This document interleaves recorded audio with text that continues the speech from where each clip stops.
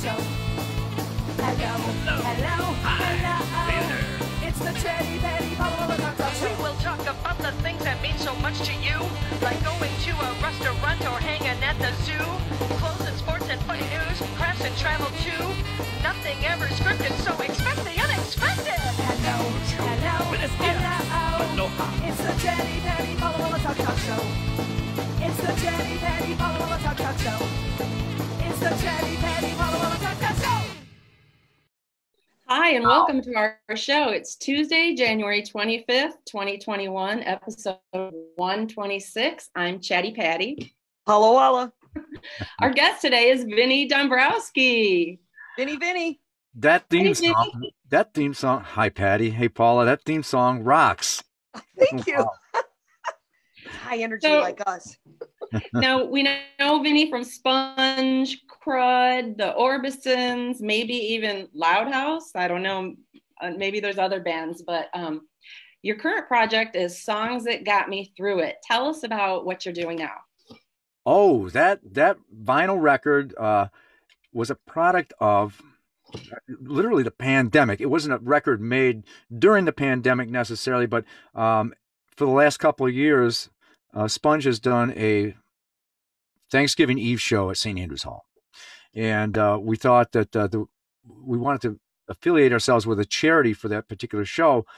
The Pope Francis Center is a stone throw from St. Andrews Hall downtown. And we thought, well, if we can help out the local community with some of the proceeds from that show, we'll do it. And it was such a hit.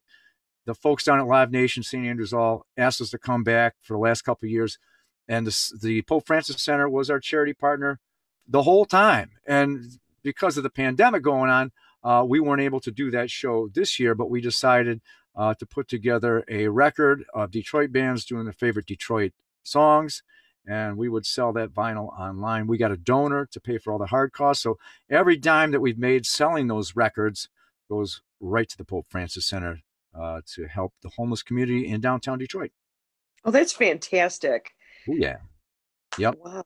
Yep. So tell us more about the Pope Francis Center. I read that they are open during the pandemic. I know a lot of places are struggling, but can you tell us more about that organization? Absolutely. Well, a lot of folks would think, because it's called the Pope Francis Center, that, they have more money than God, but it is privately funded, and they help the homeless community not only with like meals, but they help them regarding laundry, showers, addiction counseling, legal help, and I guess people take for granted that they have an address. Some folks don't even have an address. So how can you get a job with no address? The Pope Francis Center gives some of these residents an address. They also are starting to put some of the residents in permanent housing as well. So right now they're in the TCF Center. They have the showers set up in the TCF Center.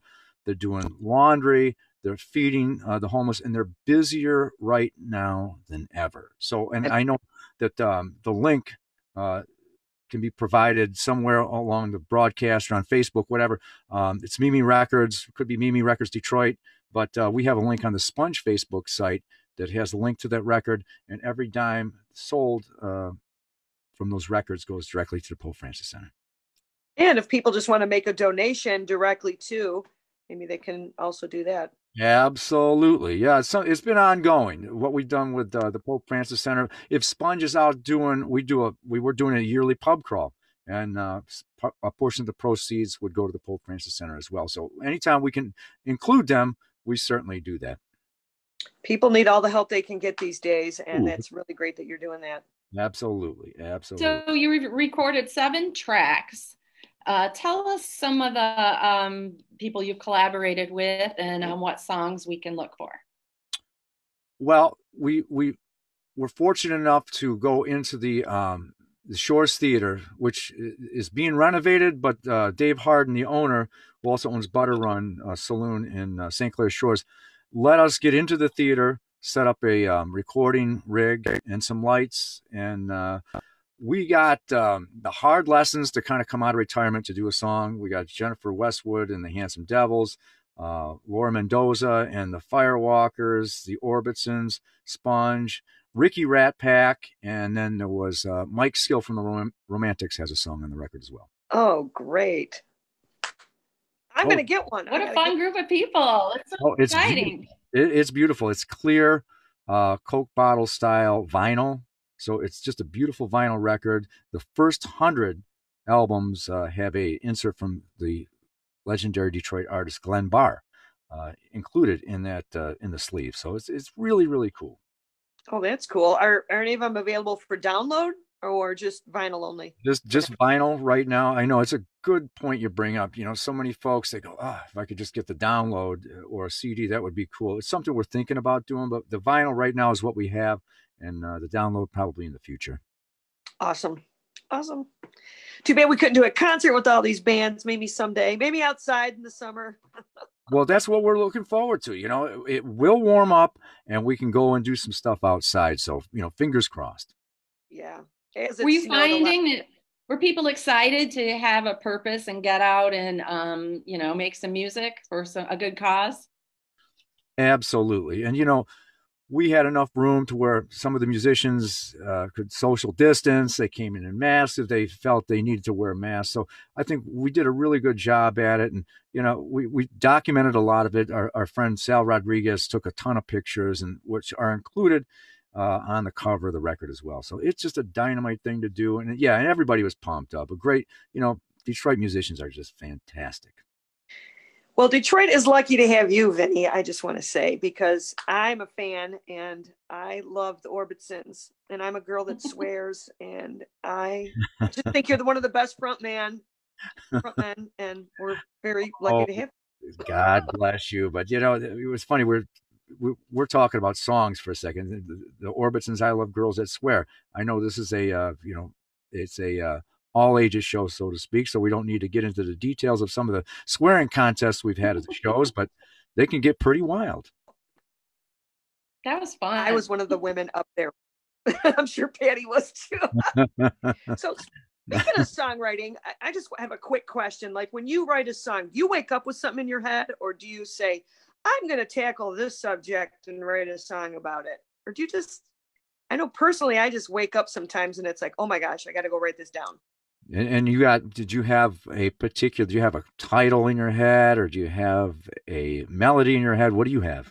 Melody and chorus. Usually it's a chorus, because to me, the chorus is the most important, you know, repeat part. Yeah. So you got the chorus title, you got the melody in your head. I think it's always such a great place to start, because you kind of know at that point you're going to fill in the blanks. Basically, it's like it's the movie title. So now what's the rest of the movie going to be? You know what I mean? I think like that, you know, and sometimes it's something from your past. So it's not like you're trying to put it together correctly to tell the story, as opposed to sometimes you take the liberty of making stuff up too, which is a lot of fun, you know, but then also it's real life stuff too, which I have a lot of fun with as well. So you wake up with choruses in your head as well. Oh yeah. I imagine you see the whole picture, because you're like an artist. Well, that's stretching a little bit. An artist. I have a lot of fun writing songs, and it's not something that I'll do if somebody wants a record. You know, I guess some people write, but I tend to write as much as I possibly can, and to, you know, record stuff on my phone or write it down. Because the more I do it, I think the better I get at it. And I think I still have yet to write my best songs, if there ever is such a thing. So I like to cranking away, you know, like you're talking about. What's that? You got some good ones, dude. Oh, you know, it's funny when you talk about the bee writing the termite song. How does that go? Termites, termites. I don't remember the exact words, but it was B is a great songwriter. I know he is. That's the thing about the wealth, the depth of talent in the city. The B cracks me up. Did you ever go downtown to the art fair at the Russell ever? Yes. Okay, so the B would set up all his paintings down there, right? And the B is always great to talk to. This one time, I'm looking at the Bee's paintings, and I'm hoping that him and McCarty get along today. I don't know if they do. I've heard this on again, off again, but I'm looking at the Bee's paintings, and it's a tombstone. You see in the foreground, it's got McCarty's name on it. I go, hey, B, what are you doing, man? That's McCarty's name. He goes, yeah, I know.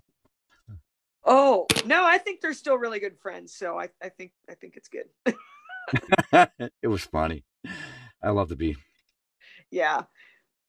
Do you ever want to write songs for other people? Do you ever write a song for someone else's voice? I have in the past, and it's a challenge. If they want to sing something, it's got to fit people. You know what I mean? Yeah. If I'm writing for a song about you, I'm recording the band and writing the band. That's always interesting to me. I'd like to do more of that kind of thing, but it's like the collaboration world is kind of a tough world to get into. I've found, but nonetheless. Very good. What would you rather play, an arena or a club? I love clubs. I still do. I love clubs. Arenas are a lot of fun, but I just find that when the stages are too big and it can't be intimate, the stage it's intimate, I like it a lot. But I just like the intimacy of club shows. I like to see people be able to, touch their hand and chit chat and sing to them and get them up on stage. And I just think it's much more my kind of thing. But yeah, the arenas, man, when it gets too big, it really becomes kind of. Well, you played in Ireland and Belgium. What is one of the biggest shows you've played? Well, Polka Pop, I think that was in Belgium. They had all of this, they have army bases that they convert to where they can sell weed and hash and stuff like that. So we found that pretty interesting when we were, younger and touring and stuff like that. But yeah, I mean, Polka Pop was definitely a big one. Rock 'em Journey was a big one. We've done a ton like Lollapalooza back in the day when Metallica was on Lollapalooza, and we still managed to, find stages to play on, but over the last 10, 15 years, we've sure done our share of clubs, and I'm not complaining at all. I have a ball. I'd rather attend a club show than I would an arena show for sure. Everything costs more in an arena, though. The ticket, the beer, the merch. It takes more time. Oh, my God. Yeah, and the parking stinks. It's just like I go, forget it, man. I want to be in a club. Yeah. Now, where did you grow up, Vinnie? On the east side of Detroit. So it would have been like a stone throw from Harpo's. But yeah, I lived in Detroit till 1994. It was on the same corner, during the riots and during the, when the Tigers won the World Series the first time. Well, not the first time, but they won in 68 and they won in 84. Still in Detroit. I moved out of Detroit in 94, but I raised a family in Detroit. I was one of those kids that were, when they started busing in Detroit, I was one of those kids that had to get on the Detroit City bus to go into a whole other school district, but I definitely spent my time in Detroit. It's a great city. It's a wild place, man, and it's been a lot of different things to a lot of people over the years, and I think I'm a better person for it. But yeah, it was pretty brutal to some of us at some time. So, but we're here to talk about it today. Have you ever had a voice lesson? Because I feel like your vocals have evolved. You know what? It's funny you bring that up. I've been going to a speech therapist. I go to my ear, nose, and throat guy once a year, and I was over there a couple of weeks ago, and he goes, "You could benefit with some speech therapy." I go, "Okay, whatever you think, man." So I go, "Okay, let's have that." But it's more economy, doing things right and trying to improve on the things that I'm not doing so right. So yeah, trying to get better. Yeah. I want you to read me a nighttime story, like on my Calm app. I think you'd be good at that. Well, I'll be a little bit better at it after I do my vocal practices for the next couple of weeks. Then hit me up for that. It'll rock. Okay. Do you find like you got a big show coming? Do you like not talk for a while? Because I know I blow my voice so easy. I mean, you can't. I just try not to drink whiskey. Okay. That's what I'm doing. Bummer. Now you Try is the key word there. You go to clear liquid alcohol. Clear liquid. So tell us some stories. What about those days back on like MTV? Do you have any weird MTV stories? MTV stories. You mean like talking to, remember Kennedy back in the day? Yes. I think I do. Yeah. We would interview with Kennedy back in the day and do some of their like big MTV events, you know, the Rock the Vote in Chicago and stuff like that. But, you know, we generally tried to behave during MTV type of events, you know, and Corporate. didn't behave so good during other events, unfortunately. Weren't you on the Howard Stern show? Well, yes, Howard has been a big fan of the song Plowed, and I heard he was talking about Plowed just the other day again. And over the last 3-4 years, Howard's said wonderful things about that song. And I go, why does he love this song? Come to find out, Howard had a similar growing up experience as I did in Detroit, which was like, you know, you lived in a severely integrated neighborhood. You know, your parents didn't move away to the suburbs, and you stayed in the neighborhood you grew up in, and you went to the school that you got bused to. And from what I found out, Howard had a very similar growing up. So I just thought about that. I go, maybe that's why he likes the song Plowed so much. But his producer, Steve Brandano, would call me up, email me from time to time. He goes, you got to come on the show. And I said, we're just never there during the week. We're always in New York on the weekends. So finally, we said, you know what, we'll make a trip out. And we managed to get out there on a Thursday. Howard was not obviously in the studio on the Thursday, but we drove out and recorded a couple songs out there and did a quick interview. And it was a real treat to be in that studio.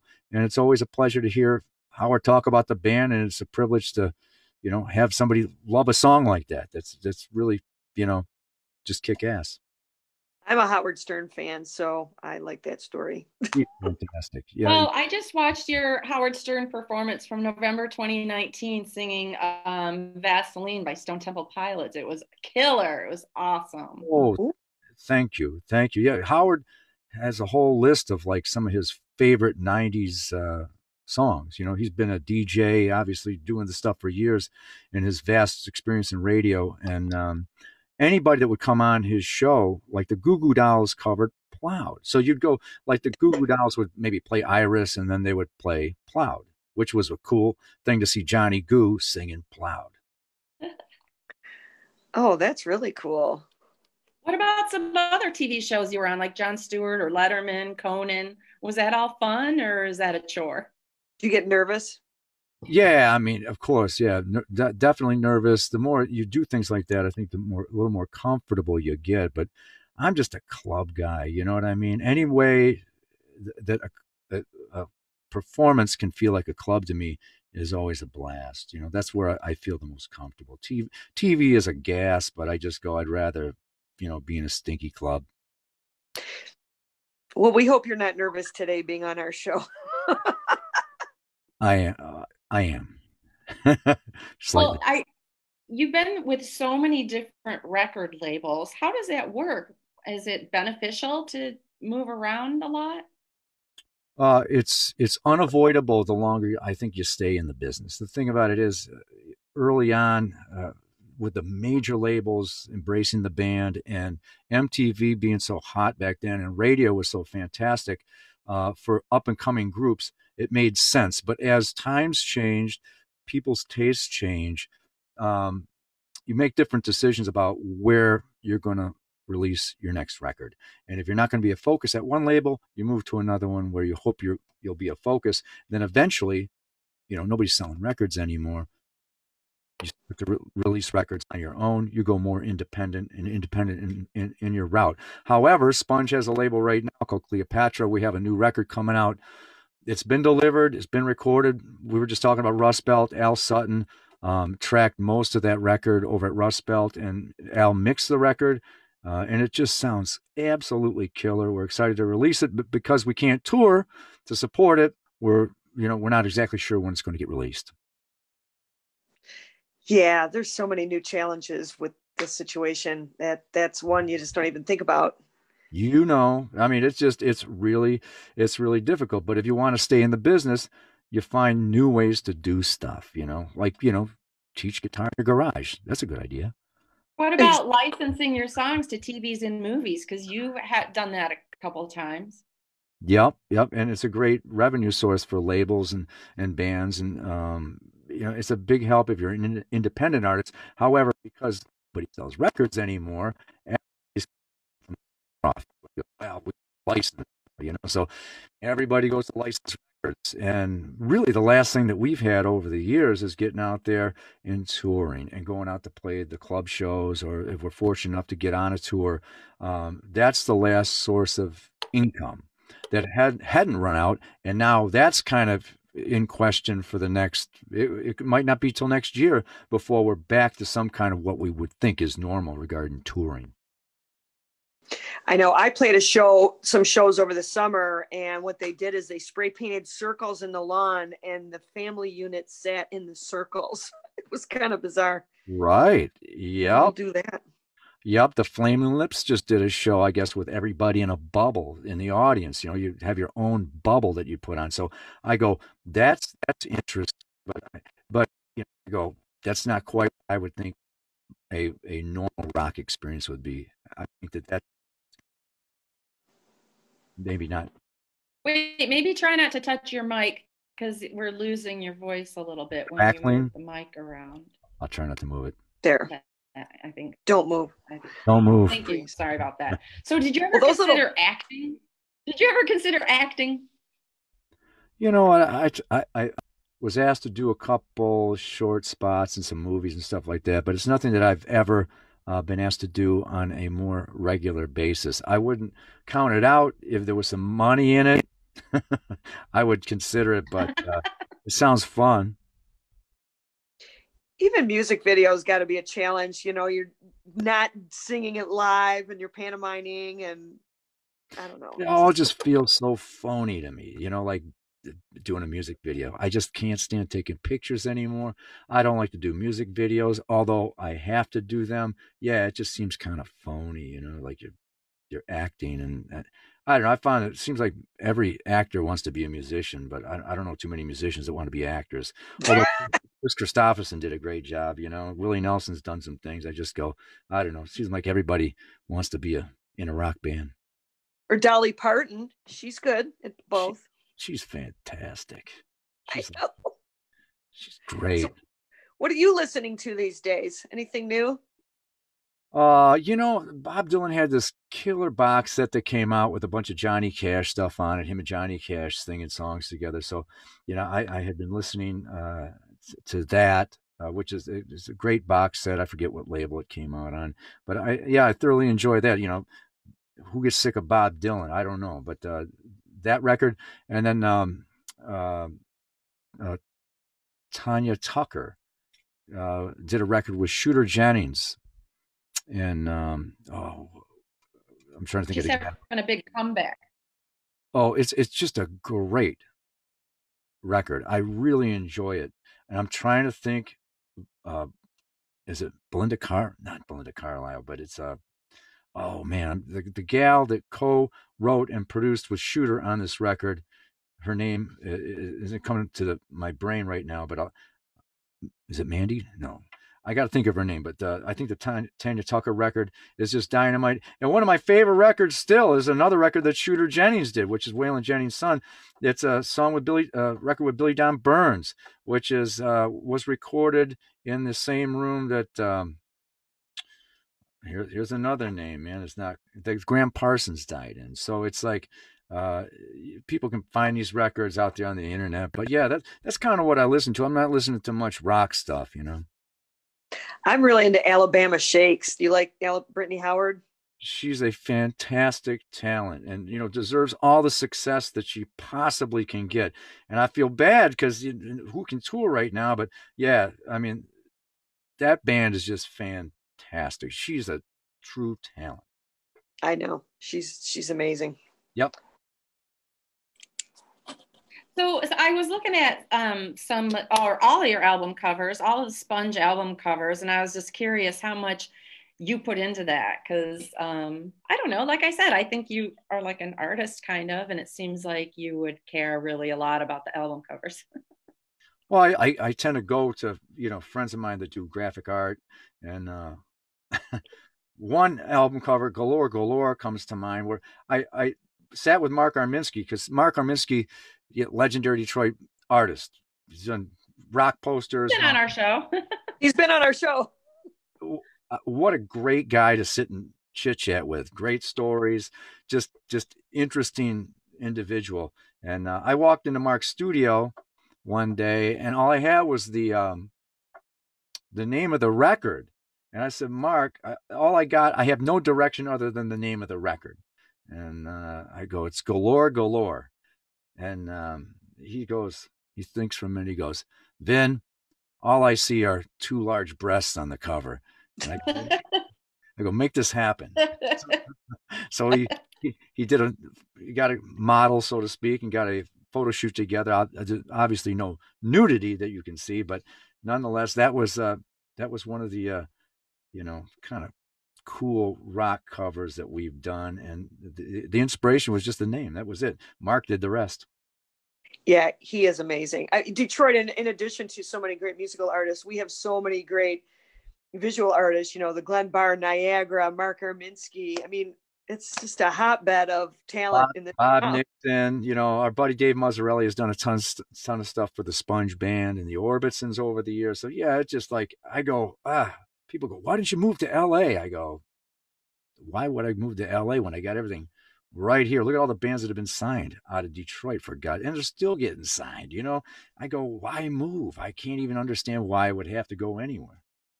I know. And you raise your family. How many kids do you have, if you don't mind me asking? 34. All those girls that swear. I'm kidding. I have 5 beautiful kids. You have 5 kids? Oh, wow. I have 2. Do you have any pets?